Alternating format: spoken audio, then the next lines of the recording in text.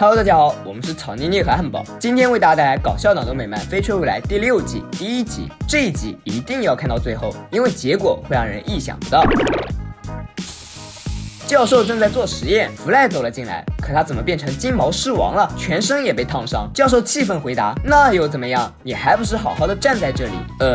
我只是想知道为什么会变成这样。”事情发生在几天前，星际公司的小伙伴们被扎普这个渣男追着逃命，情况不容乐观。当弗莱和莉拉吻别时，他们陷入了一个巨大的虫洞。大家以为总算逃过了追击，但事实上情况变得更糟了。由于被扎普攻击，飞船发生坠毁，扎普也没有好到哪去。幸亏教授有安全罩，所以他只是受到一点轻微的脑震荡，但其他人就没有这么幸运了，因为教授只给他们的脑袋提供了安全罩，所以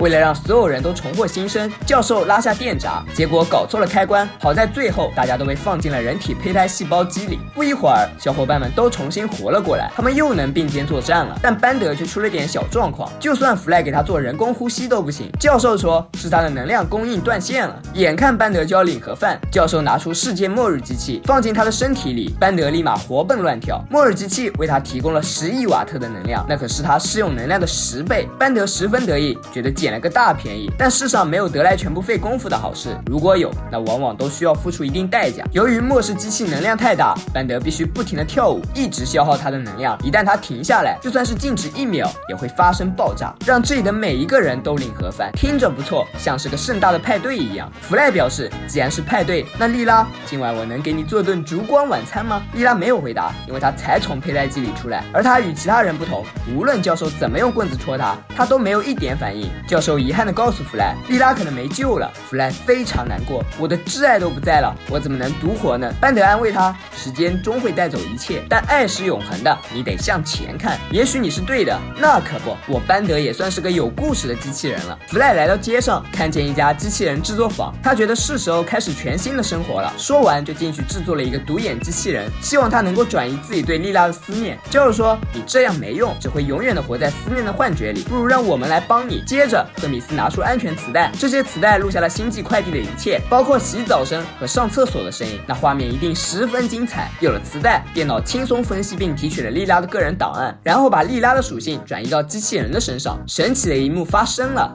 大家挺住，紧急降落。虽然他跟莉拉一模一样，甚至还有莉拉的记忆，但弗莱总觉得他不是真正的莉拉。不仅他不相信，连莉拉曾经的宠物也不相信，最后连莉拉自己都不相信了。直到他看见真正的莉拉，他终于明白自己只是一个机器人。弗莱表示，不管你变成什么样，我都爱你，但是我是指他。等等，帮帮我。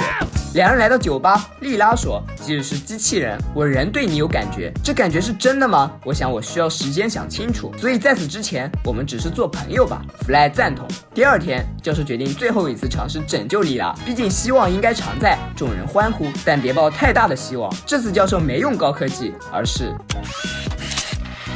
快醒醒，快醒醒，快醒醒，快醒醒！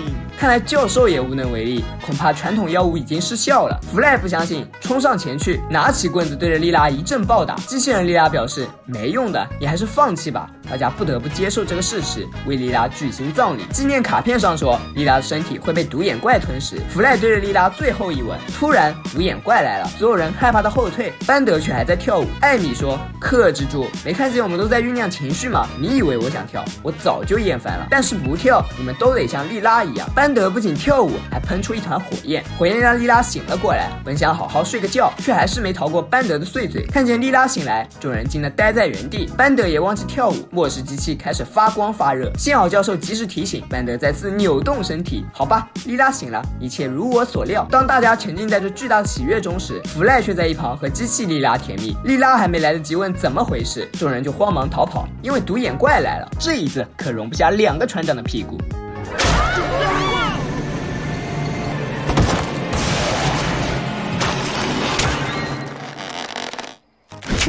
回回到公司，莉拉质问弗莱，弗莱解释别伤心，他一点也不像你，但好像没什么用。莉拉抱头离开，他觉得这简直太怪异了。弗莱只好举头望明月，低头思莉拉。他想要出去散散步。班德表示，要是我没有这么多能量就好了，我也想停下来好好散散步。唉，每个人都有不同的烦恼。弗莱爱莉拉，但他也爱机器莉拉，因为他身上有很多莉拉的影子。他觉得莉拉也是爱他的，但好像错了，又错了，你是对的。莉拉，原来莉拉根本没有离开。他听了弗莱的话，他终于明白，如果换成是自己，他也会这么做。只要机器莉拉没他这样爱吃醋，说曹操到，曹操就到了。机器莉拉来势汹汹，一脚就踢倒了莉拉。但莉拉也不是软柿子，二人为了弗莱大打出手。不知弗莱是该高兴还是难过。艾米递给弗莱一把枪，但他怎么知道谁是人，谁是机器人？这都看不出来，真是个白痴，居然敢骂我！既然这样，我对谁都不开枪，对自己开枪行了吧？结果弗莱意外发现自己也是一个机器人，这是怎么回事呢？原来事情的真相是这样，在他们逃命的那天，飞船坠毁的最后时刻，弗莱为了救莉拉而付出惨痛的代价。教授也想救他，但他就像一团面泥一样沉底了。所以不是弗莱造了一个莉拉复制体，而是莉拉造了一个弗莱复制体。为了重现弗莱柔软的肚子，他的身体里塞满了铜丝，这造成他俩在接吻时强电流让莉拉领了盒饭，他们的短期记忆也随之消失，因此开头才会出现变成金毛狮王的弗莱。教授只好让莉拉和其他骨架挂在一起，然后去研究人体细胞机的最后一只试剂。本以为莉拉再也见不到以前的弗莱了，结果真正的弗莱已经从细胞机里出来。现在算是个什么情况？机器莉拉爱机器弗莱，机器弗莱爱所有莉拉。既然彼此相爱，不如撕掉这副皮囊，愉快的去爱。我们会回来的，为了梦想。剩下真正的弗莱和莉拉，弗莱正准备来段深情告白，班德却要与大家同归于尽。还不等他爆炸，独眼怪又来了。他只吃独眼的人，所以莉拉很危险。但班德也因为漠视机器，也变成了独眼，因此独眼怪吃了他，却没想到。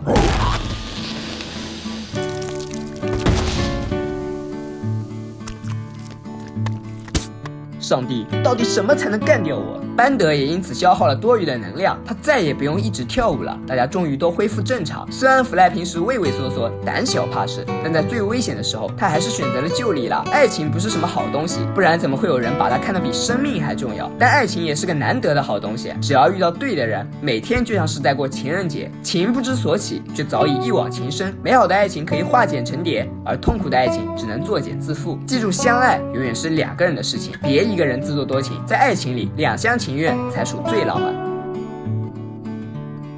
好了，本期视频就到这里了，喜欢的朋友别忘点赞、评论加转发。我是曹妮，咱们下次再见，拜拜。